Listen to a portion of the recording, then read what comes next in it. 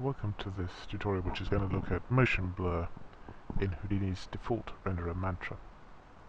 So I've set up a scene here with a box which is animated along a curve, and we're going to use this to demonstrate motion blur.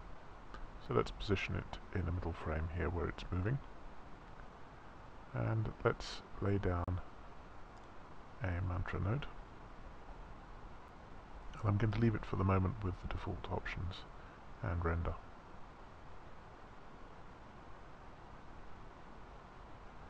And there, as you can see, we get a cube without any motion blur on it.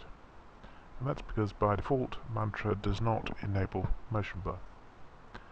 We have to enable it here in the Properties tab and the Samples sub-tab, and we have to select Allow Motion Blur. If we re-render, we should see, and indeed we do, that our cube now has motion blur. So there are some options on the camera node which can affect motion blur. So let's have a look at them. Here's the camera. And on the sampling tab there's this parameter shutter time, which by default is set to 0.5. Shutter time controls what proportion of each frame the camera shutter is actually open. So in this case it's open for half the time. So if we were filming at, say, 1 frame per second, then the shutter would be open for the first half second, closed for half a second, and then would open again for the first half second of the next frame. So if we increase this value to 1, the shutter is open for the entire length of the frame, and this will tend to lengthen the trails for the motion blur. Let's have a look at that.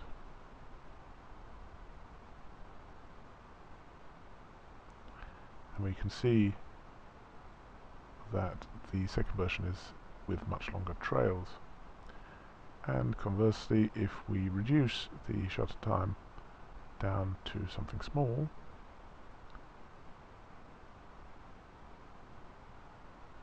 then we find that the motion blur is minimal.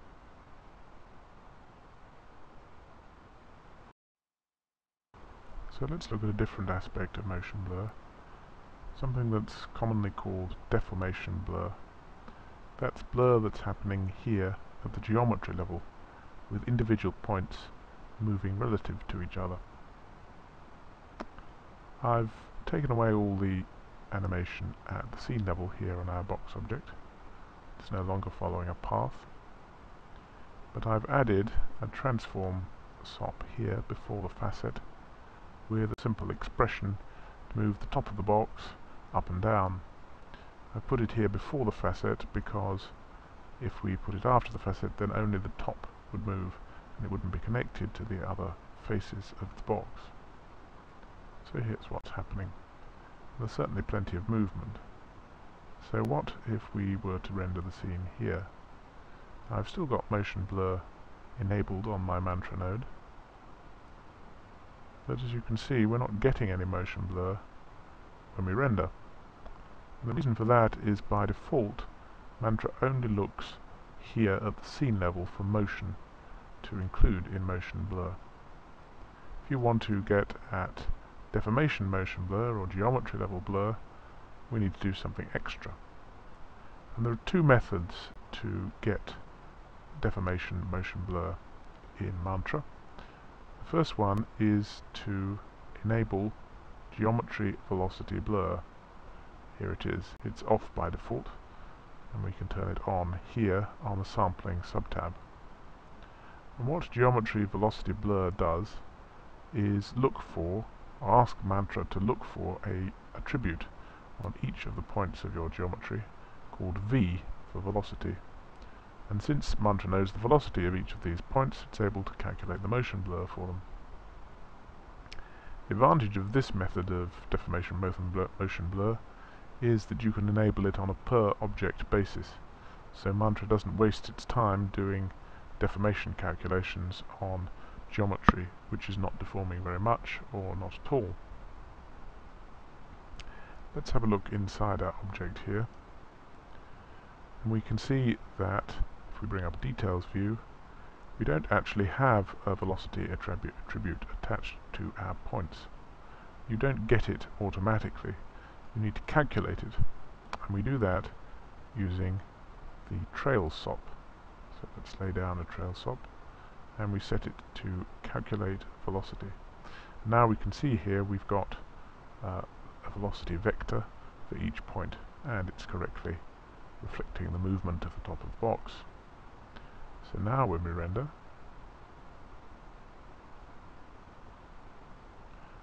we should see that we're getting motion blur, and indeed we are. The top of that is motion blurring.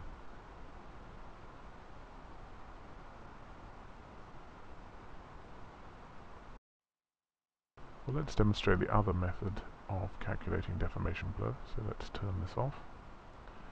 The other method requires setting a parameter on the mantra node. There it is. And in the sampling tab we have this parameter geoTimeSamples.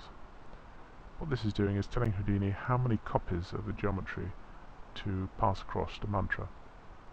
So by default we're only passing a single copy, which is the geometry as it stands at the beginning of the frame. If I up this to 2, then we're passing a copy at the beginning of the frame and a copy of the geometry at the end of the frame. By comparing the two, mantra can render motion blur. So let's have a look and see whether that works.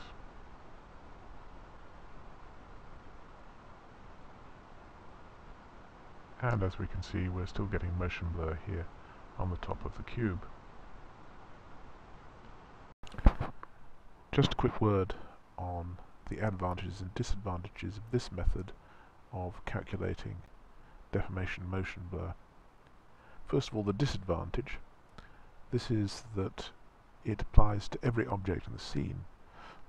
So potentially you're generating a lot more geometry and passing it to mantra than you need to, if only a couple of your objects are deforming. It can't be enabled or disabled on a per object basis, like geometry velocity blur. The advantage of this method is that it's able, if the samples are high enough, to analyze and correctly render non-linear deformations, whereas geometry velocity blur, which is relying on a vector velocity, is always calculating linear deformations.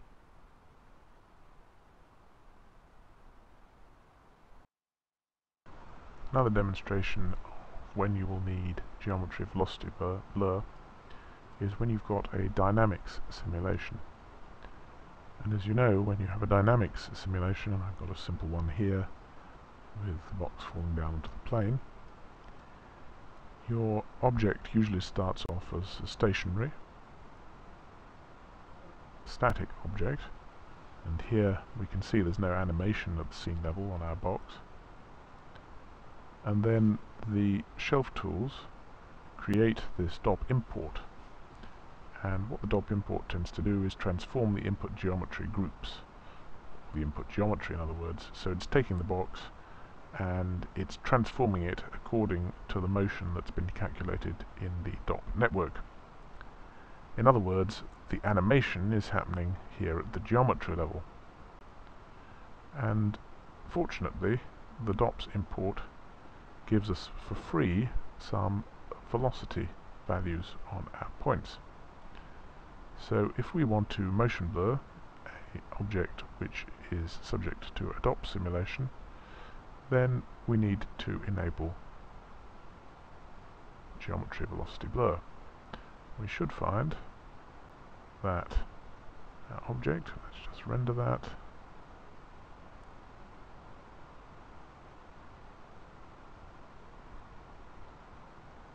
is motion blurred, and there it is.